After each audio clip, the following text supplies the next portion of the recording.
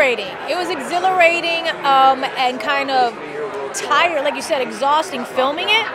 But we were in this beautiful setting in the Dominican Republic, and the movie looks so beautiful.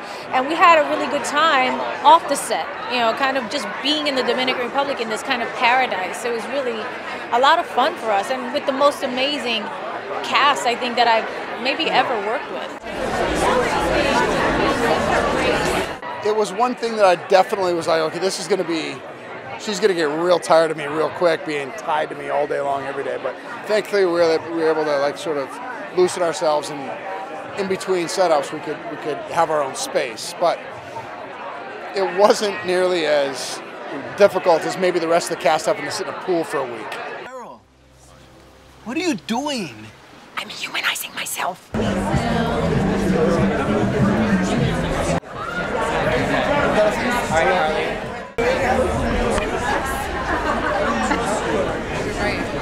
Thank you. So, in 3 weeks in a pool.